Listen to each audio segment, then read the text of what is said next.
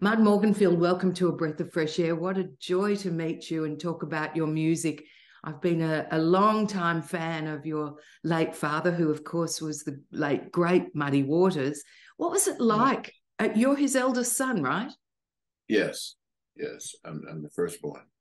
So I know from having read a little bit about you and about him that he was always on the road. At the height of his career, when he started having children, he wasn't around much, was he?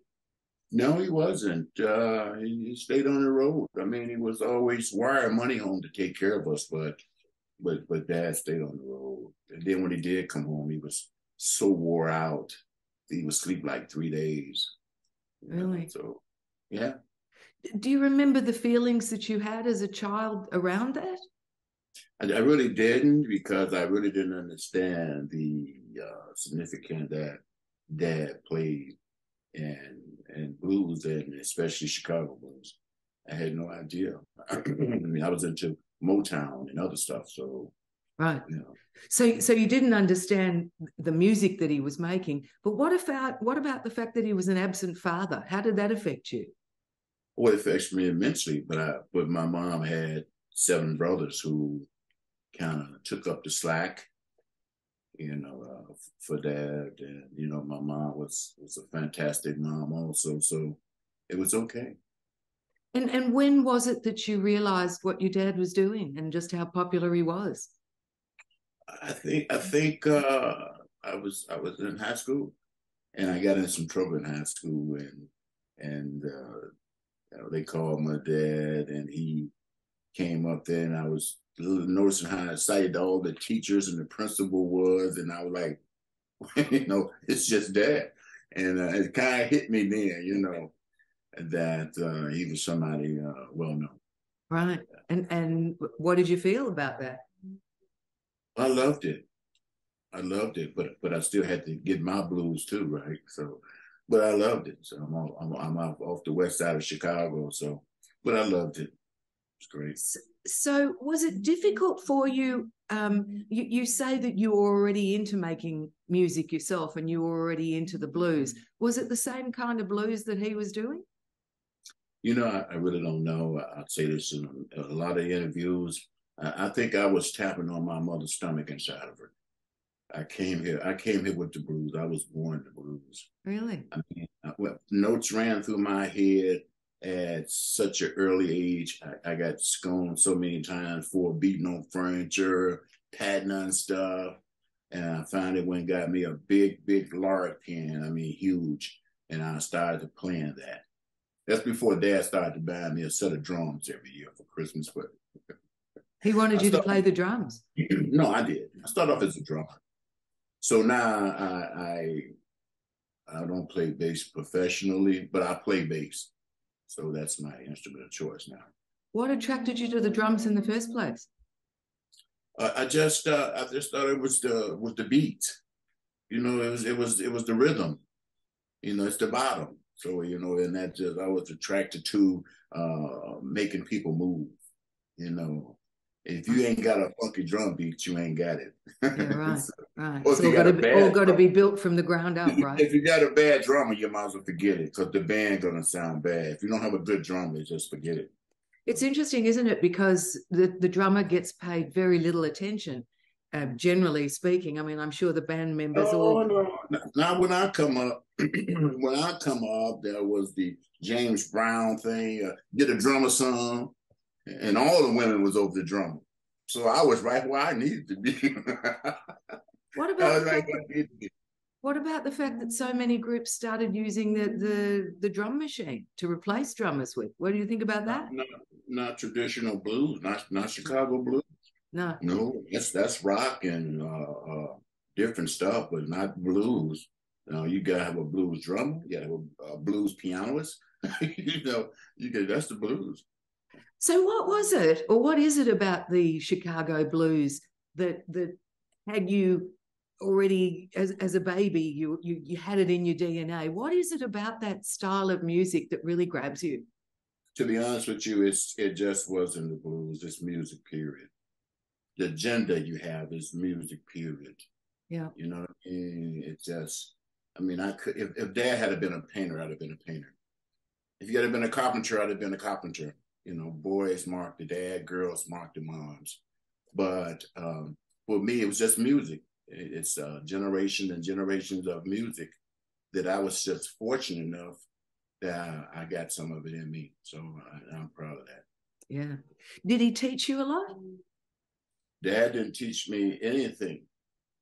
He taught me when he shared with my mama me. That's what I didn't kid you. I was probably tapping on my mother's stomach inside.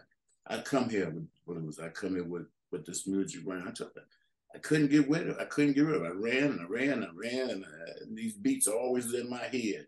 You know, I would lay down on the bed at night and I would pat on the mattress. I've always had these. Well, but as you grew up and he was still around for some time, I mean, albeit that he was on the road most of the time, did he encourage you in your music? Oh yeah.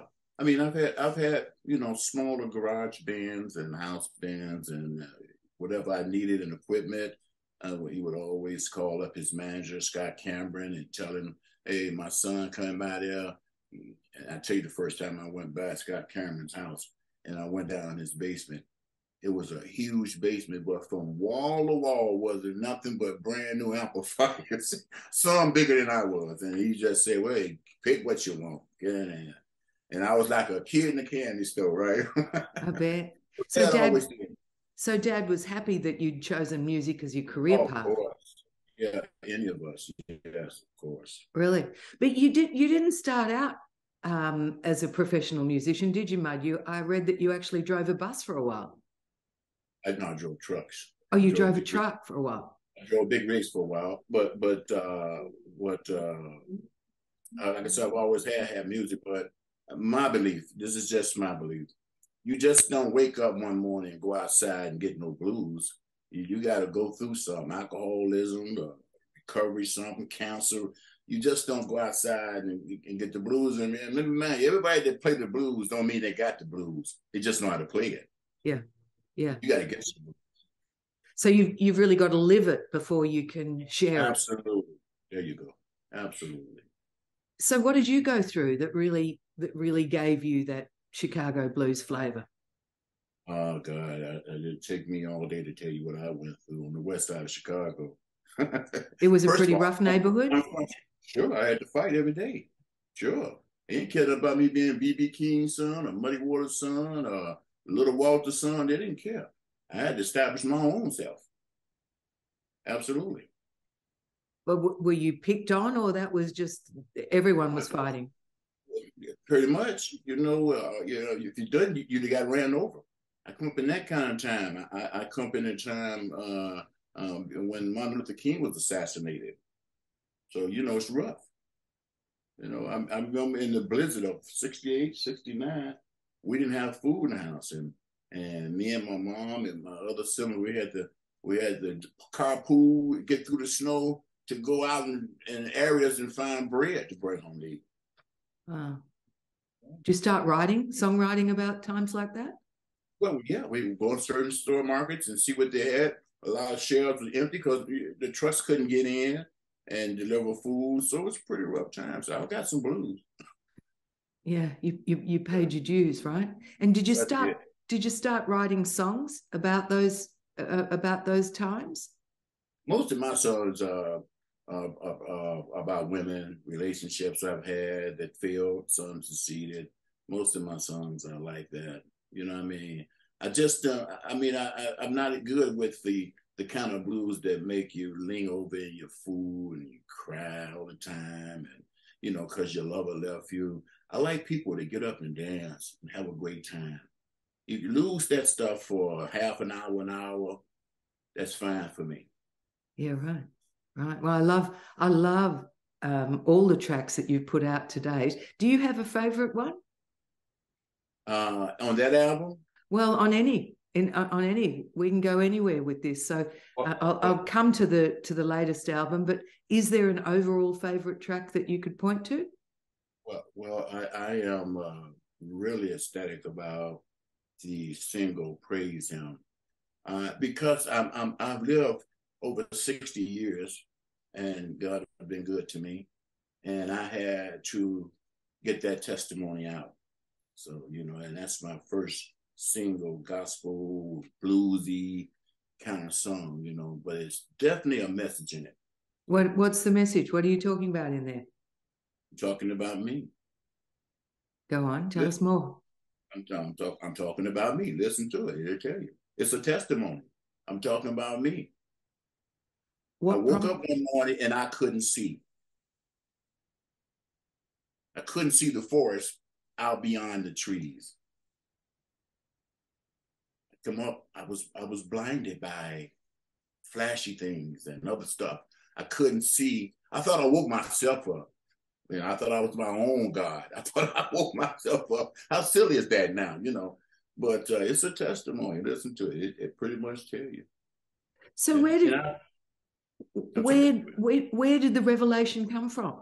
How did you get to that point of writing that testimony? I'm a blues man.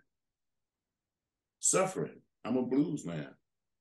Same way Dad and them got it from the South, or picking cotton, and living in huts. He continued writing about all that stuff all through his life, didn't he? Oh, you're a woman. we're always a good vehicle to cause men to suffer. They tell me in the movie, she Ray Charles, he feel the risk. They tell the woman was large. Yeah, blues man. That's all it is.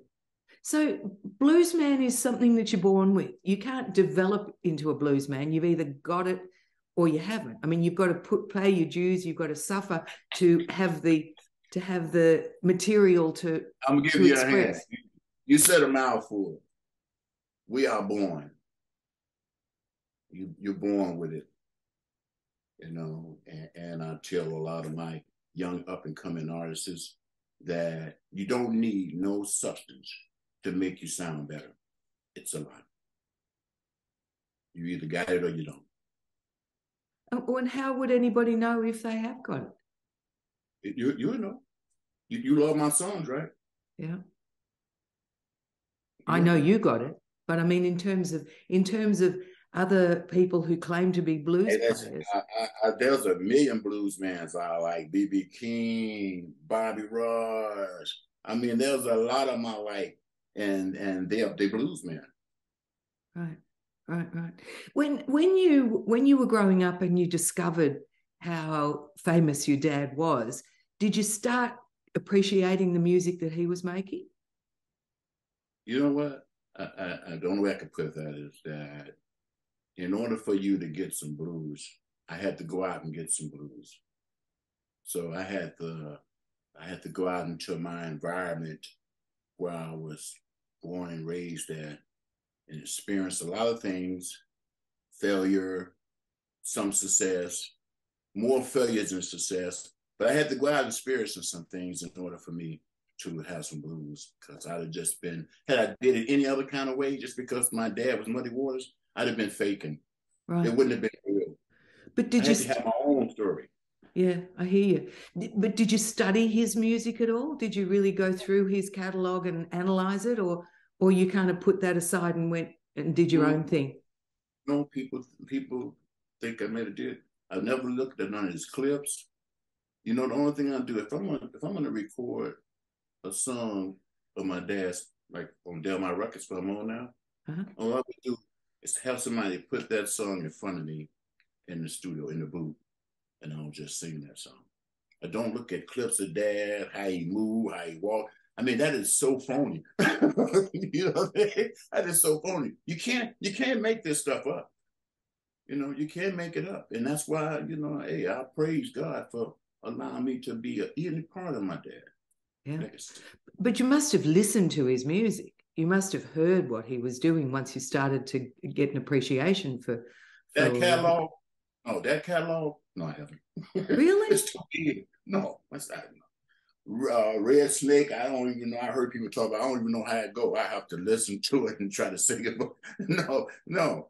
How amazing. Wow, that's a surprise. It's been said of you that not only do you resemble him, but the tone and timbre of your voice is very much the same as Muddy Waters. You sound like him. Your phrasing is the same, and that's just happened naturally. That's just part of who you are. And that's why I praise God and I thank my dad and my mom for me.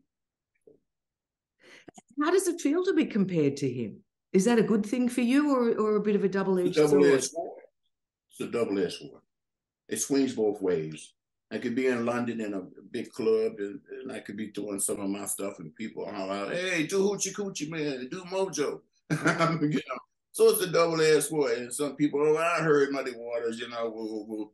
But I think that people who didn't get a chance to see my dad ever alive, I think that I can give them a taste of what that may have been like. And at the same time, honor my dad. You can't beat it. Yeah, sounds awesome. I want you to come to Australia, or I'll have to come to Chicago and see you. I'd like nothing better. Do you do those songs of his sometimes on stage? Who, dad songs? Yeah. Yeah, half of my show mostly is his songs. But when I record, I only record a song with dad's or two, and then the rest of them my written songs that I wrote. Right. I've been to Byron Bay over there. Me, Buddy Guy, Santana, Mabel Staples, the Byron Bay Blues Festival. You've been, that's the one that's coming next year. Yeah, I've been there. I think. Oh, you've been? Oh, I didn't know. Yeah, I've been there. Oh, well, shame I didn't catch you there. Yeah, but it always rains there. It's always wet as anything. Me and Bonnie Raitt did a thing where, you know, she's sitting in dad's lap, she's sitting in my lap. We took a picture. Cute. Great festival over there. Oh, that's awesome. Well, you'll have to come back. We'd love to see you again. It was Mud Morganfield, who is the eldest son of Muddy Waters I'm chatting with here.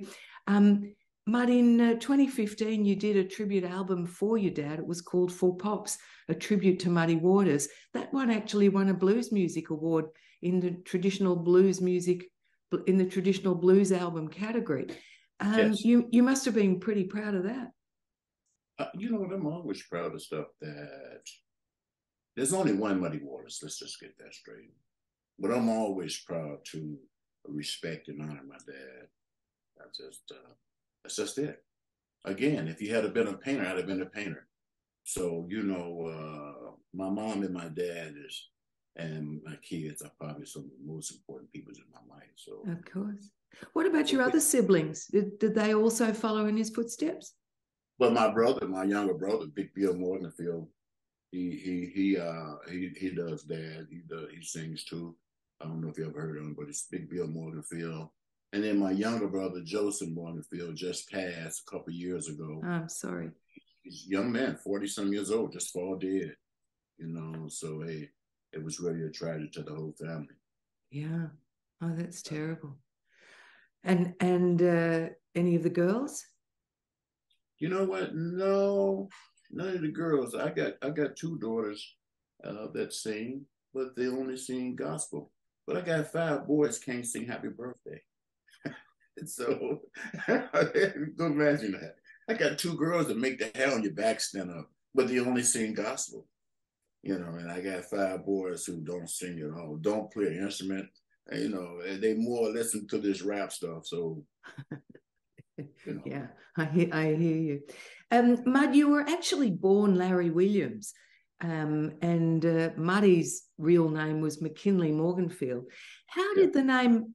Well, how did Muddy get Muddy Waters, and how did you get Mud Morganfield? No, you know the story. My grandmother used to catch Dad all the time in Mississippi when he wasn't in the cotton field playing in mud. So that's how he got the name Muddy Waters. He would always love to play in mud and through his fingers and stuff. So my great grandmother named him Muddy Waters. Oh, very cool. And when did you take the name Mud? I took the name in my career because I wanted people to know that I was Muddy's eldest son. And I took the first 3 letters of his name, M-U-D. And Morganfield is my birthright name. Right. You didn't... Sorry. Williams is my mother's maiden name. Right. You know, but Morganfield is my dad's last name. So yeah, got it. You didn't really consider becoming a professional blues musician until after Muddy died in 1983, did you? What was it about his death that really turned your path? 83. He passed in 83. Oh, did I say 93? Sorry, I mean, Yeah. yeah, his death in 83. That's fine. I think What was it yeah, that turned you? because I had to get some blues, you know. Then Dad, some big shoes to follow. So I mean, it's only one BB King. It's only gonna be one Muddy Waters. So them some big shoes to fill. So and then I had to go get my own blues, and that's what I did. You've yeah, you certainly got the blues. Do you still have to keep accumulating blues? Do you still, I mean, how much is enough to keep putting out? How much suffering do you need to have? Or if you're a living bluesman, do you need to keep it coming? It's not all suffering. It's not all suffering. Sometimes it's happy stuff. It's just stuff that people do. It's what we do. So when you said you got to go out and get some blues, actually what you're saying is you got to go out and get some life. Yes.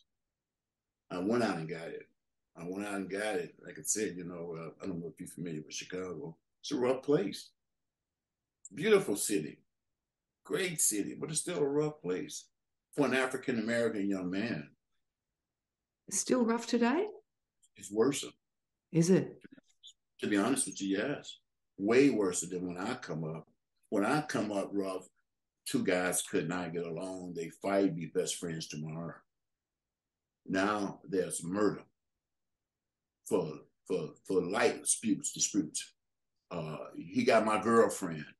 And that's because there are so many guns just flooding the city. And they in young people's hands. Yeah. Plus, they legalized smoking marijuana. So almost everybody in Chicago was riding around drunk. Yeah, my God. They drunk. Not even just the young, old ones too. They all drunk. They've been smoking weed all day long, and they driving out there in the traffic, and they got guns in their cars. It's a bad combination, isn't it? It's a real worry, for sure. So, I mean, is some of your compositions about that? No, I'm sorry. I'm just let you, just what I told you gave you the blues. Yeah, it did. It really brought me down. You're right. That's what I said to you. It gave you some blues. You was like, yeah.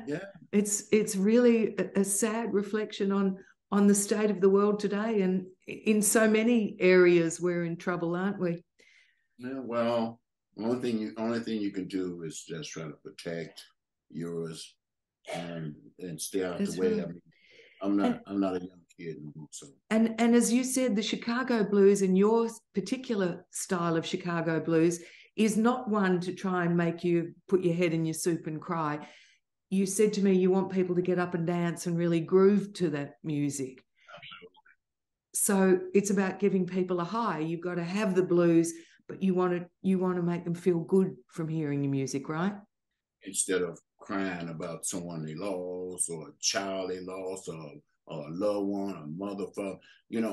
I just, when you come out, you pay to come out and have a great time. And I just think that you should at least enjoy that time. You can pick it back up when you get home. But right now, you need to enjoy and have a great night.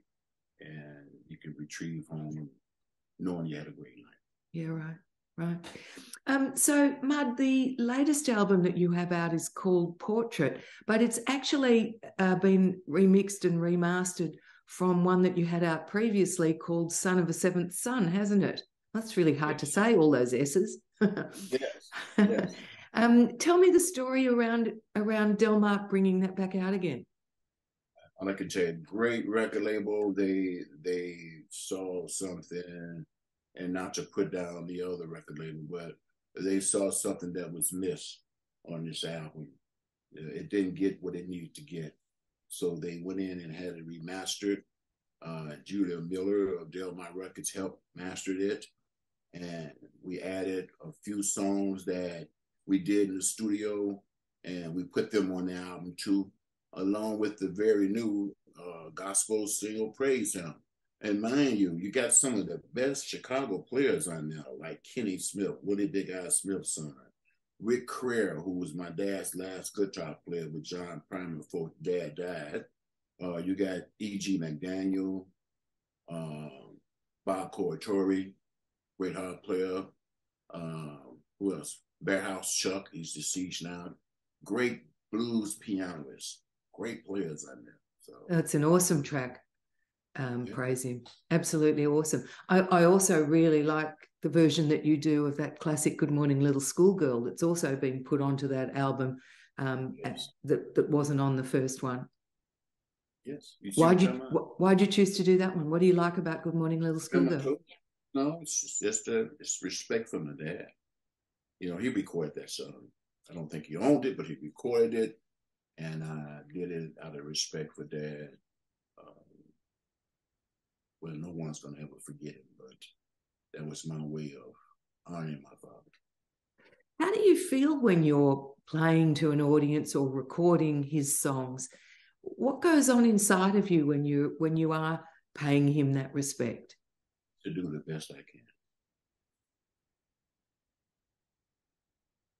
Do you think he would have been happy? Oh, God. And no doubt about it. No doubt about it. I remember him trying to teach my younger brother how to play guitar. And one thing about music, you can't force it. You know, our kids have to want to do it. They have to want this. Because you can, and my younger brother Joseph, he was actually a pro, he could have been a pro basketball player. His game was basketball. But Dad wanted someone to carry on the legacy, sort of like, and he was the baby boy, and he tried to push the guitar in his hand. And of course, he had it for a day, he put it down, he went, shot some hoops. How did Dad have some time to do that if he was so busy still right up until his death? How did he find the time? Joe was the baby boy, so he was in the house, and Joe, you know, Dad was trying to get Joe and show him a few chords, how to play, you know, but that wasn't Joe forte. Right. And when he passed away, how did that affect you all? With my brother? Yeah, well, all of you. I mean, say you in particular. How? Immensely. When I got the call from his wife, I was just like, no, he did not. And she was talking to me on the phone as the paramedics was working on him. What were the circumstances around his passing? Well, he had a heart attack. That's all we know. He had been having some chest pain, but like most people, we ignore that. Oh, we chalk it up as being gas, you know, and give me a couple of Alka-Seltzers or something. Belch. But no, he had been having some heart trouble, but he self-diagnosed himself and said it was something else. So when he had the massive heart attack, it pretty much done it. Right. So it was a pretty big shock for everyone. Yes. And a huge loss for the music world. He lost because he also had a single release on Delmark. It Feels Good to Be King.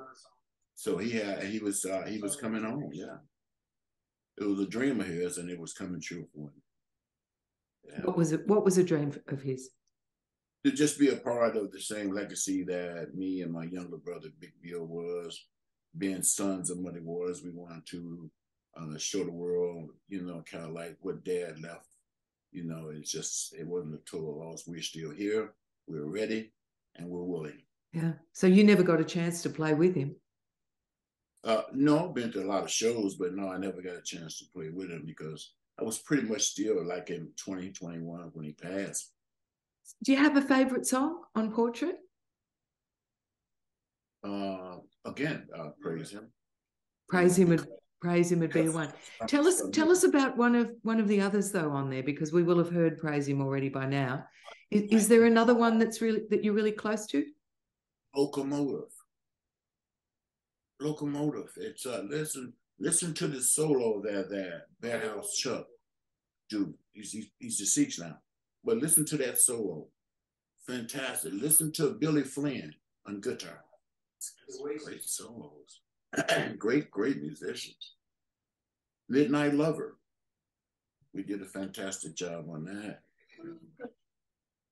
It's an awesome album. I'm very happy that it's out there for everybody to listen to. And what comes next for you, Mud?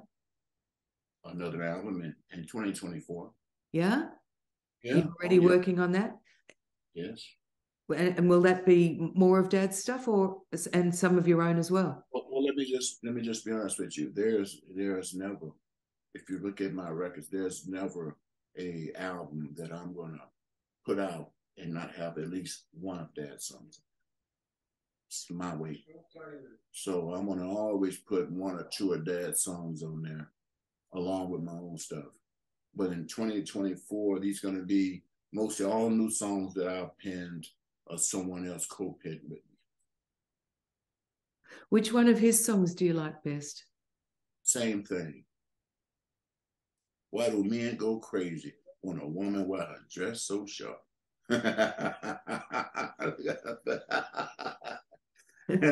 Same thing is one of my favorites.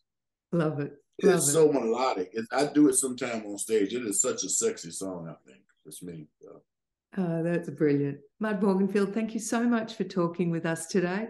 It was an absolute pleasure to meet you, and congratulations on this latest release. We can't wait to see what the next album holds for us, and we want you back here at Blues Fest again. Come back on down. I'll try my best to get there. Thank you. Thank you so much. Keep yourself well, Mud. I'm trying. Good one. Thank you. Lovely to meet you. Bye now. Bye.